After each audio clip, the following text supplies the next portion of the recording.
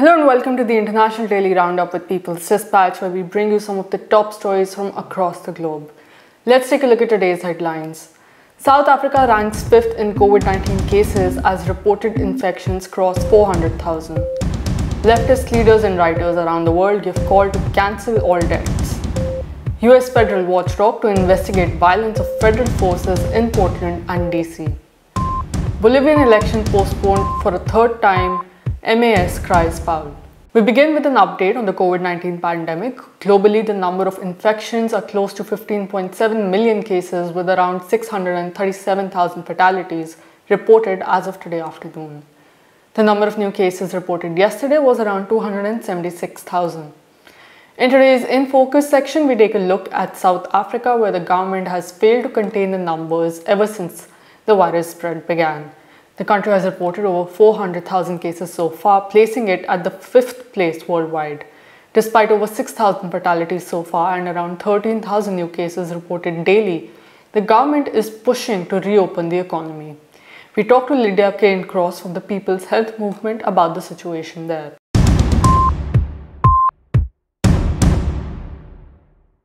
Could we talk a bit maybe about what's the situation on the ground right now? Because we do know that the government has been pushing for reopening, and interestingly, South Africa was one of the countries which did have a very strong lockdown. So how is it that despite that, the number of cases continues to surge? Yeah, I think South Africa, we started off with the approach to the pandemic of a very strict and very hard lockdown, one of the hardest in the world, for about 5 weeks. And during that time, there was quite slow transmission of the virus. We think that because it was mainly sort of initially a middle class inoculation into the society, and we have a very class segregated society, which is the legacy of apartheid and of capitalism. And so for some time, the lockdown worked. But the lockdown came at tremendous cost to primarily the poor black majority in South Africa, and it revealed the tremendous food insecurity within the country and income insecurity. And the state was not able to rapidly move to fill those gaps. So there was a pressure to lift lockdown, both from a conservative sort of a capital economy lobby, which wanted to get profit going and get factories running. But there was also a pressure from the ground, from people who were starving, who actually were unable to fulfill their normal livelihoods, which was the microeconomy in the townships, the informal economy, which had been decimated by the lockdown.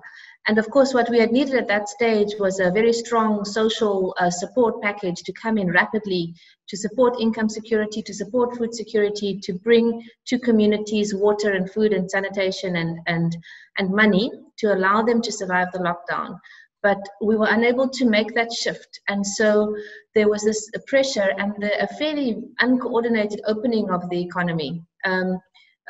Sort of the strongest lobby pushing would get their sector open. So one of the first areas to open was mining, which makes no sense in terms of a health and epidemiology point of view. And then kind of opening of churches and opening of big sectors of the economy that were not necessarily what we would consider to be essentials for life, which is a more kind of social perspective on what do we need to survive and what can we keep closed in order to keep us safe. The other problem was that we didn't utilize the lockdown as we should have. So the lockdown time was really an opportunity to get two things going. The one is a mass popular education campaign to empower communities to understand the virus, to begin to know how, when lockdown lifted, how to move safely in the presence of the virus. And that mass campaign has still not happened, and there are pockets of education happening by NGOs, social movements like ourselves, but not nearly enough. And the other thing that needed to happen in that time was mass testing, tracing, and quarantine. And our testing capacity really failed us at this time. And because we were not able to escape the logic of the capitalist system and bring together our public and private testing capacity, we still had a two-system binary with private sector capacity with short turnaround times of a few hours to 1 day or so, and the public sector capacity which was totally overstretched by the numbers. So we got our community health workers out there, they screened and they sent for testing, and within a few weeks we overwhelmed our testing capacity. So when we started to open up the economy, we didn't have the testing capacity that we needed to be able to test and to separate out those that were sick and take care of them in that way. So here we are. Now we're number 5 in the world. Our peak is coming later than other countries, but it's coming. And you know, the numbers are always contested and the deaths are contested as well, but we are seeing this in our hospitals. So we are seeing the epidemic. For a long time our hospitals were quiet from a COVID point of view, but certainly started in the Western Cape province and now is moved to our most densely populated province in Gauteng, and the hospitals are seeing the influx of patients with COVID symptoms, short of breath. So it's here. Earlier this week, a group of 7 prominent leftist leaders and journalists from across the world issued a joint statement demanding the debt cancellation for developing nations. The signatories of the statement state that debt suspension or moratoriums will only stall development instead of laying foundations for it. In April, after a global campaign and the economic fallout of the COVID-19 pandemic, G20 nations announced postponement of debt servicing till the end of the year. The International Monetary Fund followed suit with partial postponement for the poorest 25 countries.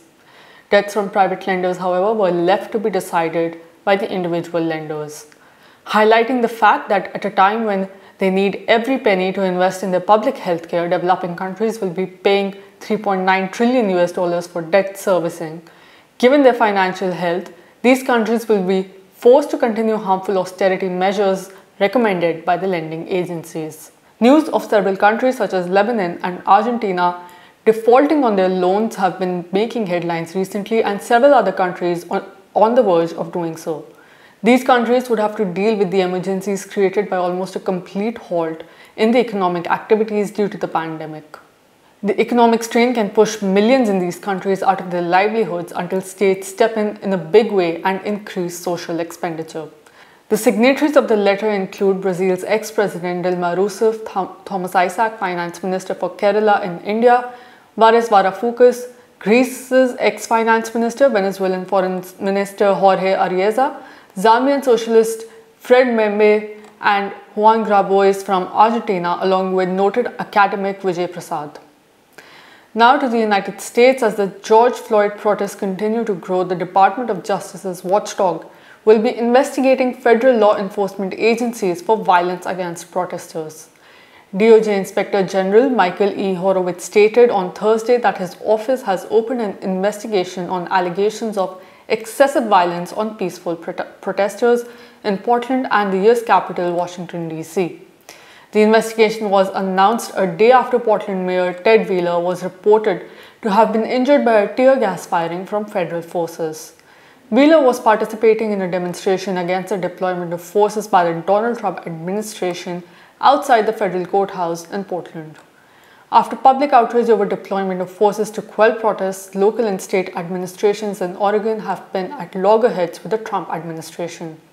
Earlier this week, the state attorney general filed a lawsuit against the Department of Homeland Security over alleged unlawful detention of protesters, which many activists have claimed to be akin to abductions. Last week on Saturday, federal officers declared a demonstration outside a police association building in Portland to be a riot and used violent means to disperse the crowd. Protesters and journalists at the scene have said that the forces used tear gas and so-called less lethal munitions. In a similar incident earlier this month, President Trump deployed the US National Guard to clear demonstrators outside the White House to make way for a photo op.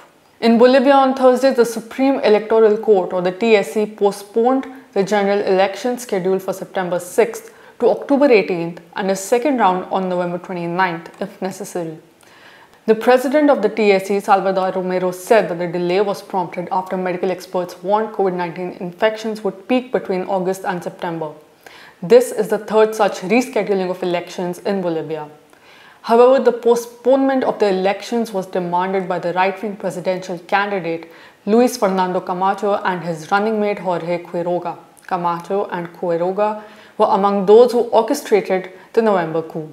Morales and his party, the Movement Towards Socialism, or the MAS, rejected the decision and reminded that only Bolivia's parliament has the authority to approve a change in the date.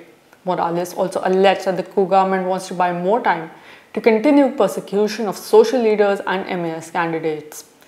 The new decision comes within days of the Jeanine Áñez regime filing a lawsuit with the TSE to disqualify the MAS candidate Luis Arce over an alleged violation of electoral laws. Camacho has also threatened that his party would demand that the TSE ban the MAS from the upcoming elections and cancel its legal status. And this is all we have for this episode of the International Daily Roundup. For more such stories and videos, visit our website peoplesdispatch.org. Subscribe to our YouTube channel and follow us on Facebook, Twitter and Instagram. Thank you for watching.